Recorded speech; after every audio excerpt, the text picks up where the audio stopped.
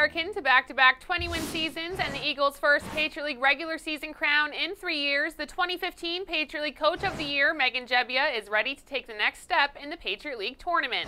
And she'll have the Patriot League Player of the Year, Jen Dumiak, and the Patriot League Defensive Player of the Year, Shaquilla Curtis, right there to back her up. Not to mention a hard-working American staff and well-rounded Eagles roster that is eager to bring home their first ever Patriot League Women's Basketball Championship trophy. I'm already hearing from alumni and people that are just saying congratulations on a great year. It would mean everything because they've just never done it, and they've had bad luck. They've had everything that you can possibly imagine happen to them, injuries and things like that kept them from this, and good Patriot League play. And we don't expect that this is going to be an easy experience for us. Every game's going to be difficult, and we know that because every team in this league is good. So it will mean the world to this group. I think about, you always try to fast forward and you think about what their reaction would be like if they won it, and I can't wait till that day happens. To make that happen, the Eagles first need to beat the winner of the first-round Lafayette-Loyola game in Friday's quarterfinal contest. For Gebbia, shutting down the opponent's offense takes precedence over outscoring them. There's two things that we focused on, rebounding and our team defense. We got through the first half of the conference season and we just recognized that our defense wasn't as good as it should be.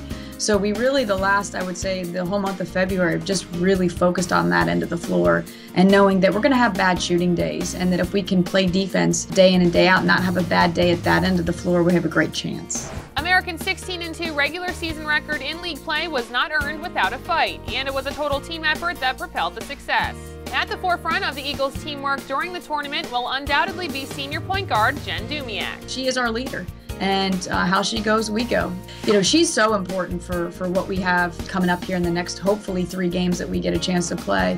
Being the leader that she is, I know that her teammates trust in her and look to her in tough situations, and she's been able to put the team on her back in crucial times, and we're hoping she can do that again. American will also look to Shaquilla Curtis for motivation on defense. By far and away the catalyst to our defense. I love having her on our team because she enjoys it. She looks forward to the challenge of guarding the opposing team's best player night in and night out. Along with other team members, the talents of Erin Zimmerman, Michelle Holmes, Ari Booth, and freshman Emily Kinnison will all come into play during the tournament. It's nice to have Erin and Michelle as other people that can take the pressure off of Jen, as well as Shaquilla, because coming into this year, we thought Erin was going to probably be our second leading scorer, and Michelle just kind of took the reins there a little bit, and she worked all summer and worked hard at her game. And even though Erin hasn't produced as many points, I keep saying to everybody, she's done a ton of things that maybe don't show up on the stat sheet.